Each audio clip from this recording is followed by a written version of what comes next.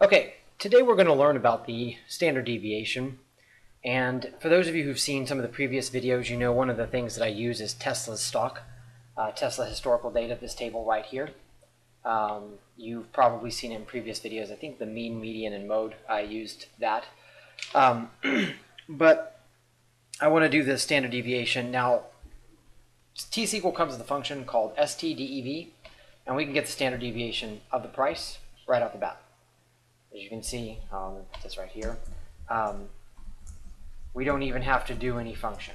However, I want to show you kind of how to calculate the standard deviation using a common table expression, because it'll show you how, especially with more complex algorithms, how you can use a combination of common table expressions and variables and passing in dates and times and maybe even symbols too as well to automate this. That way, especially if we have data like I have, for instance, a lot of companies will store stock data in one table. And I actually did a test today to see my approach to stock data is each symbol gets its own table. So you have like Tesla historical data, and then that will be under the database of New York Stock Exchange. And then you'll have the Australian Stock Exchange and so on and so forth. Well, my approach to storing data is 8 times faster than dumping it all into a table. And that's like with just, that's the time frames that I'm using. Let's say millions of rows versus, each stock may only have 5,000 or 6,000 rows of data, right? I mean, a stock with a long history might have maybe 10,000 rows of data. That's a long time, actually. But most stocks won't. Well, my approach is a lot faster at this point. And as I get to billions of records, even though I think my database at that time will get too big, I will share with y'all what I've found. But so far what I've found is that having it as each symbol having its own table is a lot better approach to storing the data than what most companies do. So I want to show you kind of how to automate some things, because algorithms like this one that we'll be working with are going to be a lot more effective for us as far as manipulating data, because you'll notice that the only part of this table right here, if we were going to automate this query, we could make this all dynamic SQL. You see this historical data, this Tesla historical data, here, here, here, and here. Everything else is automatically set, right? The average is set, the begin is set automatically by a min and a max. The average, of course, is the average. So the only thing that we would be passing in here in our function, and this is just using the standard deviation as an example, is the symbol. Outside of that, this whole common table expression with query is going to get all the data for us. So we're declaring an average as decimal 11.4 because it's an average. Then we're declaring a begin as a date variable and an end as a date variable. We're setting the begin to the minimum date from the historical data. We're setting the end to the maximum date from historical data.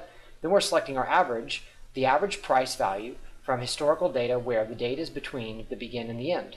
Now, for those of you who've done the standard deviation, I'm about to show you the steps. I'm breaking it down. Again, there's that convenient function for us to use. We can use that and skip a bunch of steps. This step-by-step breakdown is to help you come up with a way to build functions when you're developing advanced algorithms. And so this is just using a simple standard deviation as an example of some of the cool stuff that you can do. And I think we've already done some of that with some of the, I think we looked at some historical stock data about, and I'll have to go back and check, but I think we've looked at like looking at stock data when it's below the 200 simple moving average and what it is, let's say 100 days later. That's an algorithm if you think about it. This is where it's at, this is where the price is, and we're trying to predict something off of that. This is just simply the standard deviation. Okay, so we're going to make it a common table expression, and the common table expression, of course, starts with the semicolon with the table's name is standard deviation as. We're going to select the date. Now we're going to do step 1. The step 1 on standard deviation is we are going to take each value and we're going to subtract each value from the average. So each price minus the average, which is found up here. That's going to be step 1. Step 2, we then square the price minus the average, right?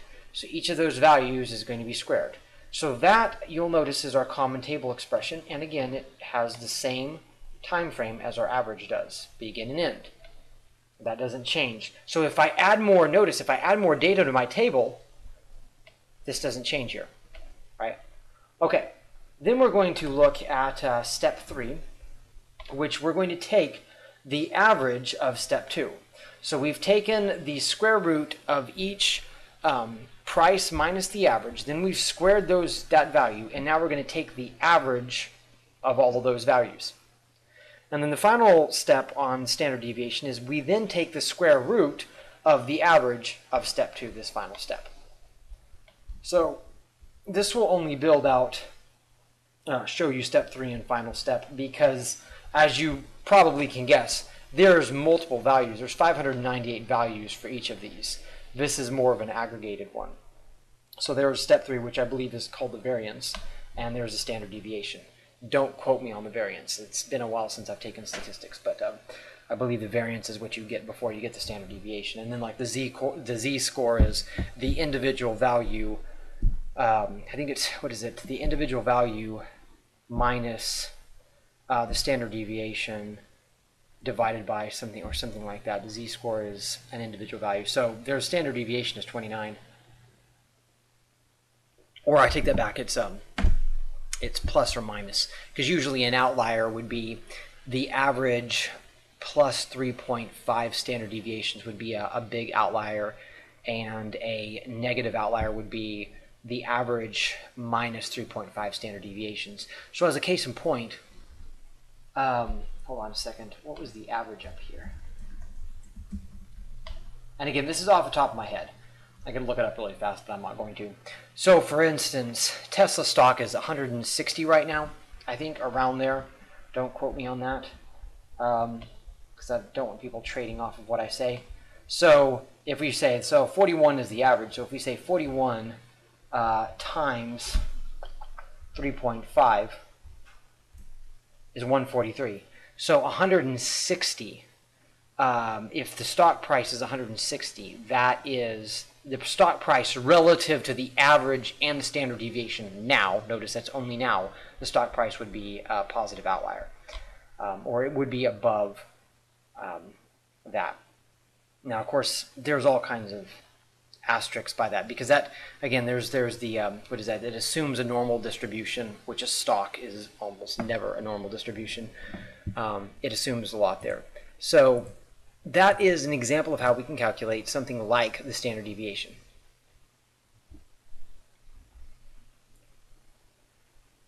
Sorry, I was really thirsty. So that is how we can calculate something like the standard deviation. Now, let's suppose that we developed an algorithm that we needed to use the standard deviation. Again, I can't stress this enough. I would go with this. Simple, straightforward, don't need any extra work. But let's suppose we had a complicated algorithm that we were, for instance, what I was doing, let's say earlier today, I was using savings data, and I was trying to predict bank earnings 9 months later.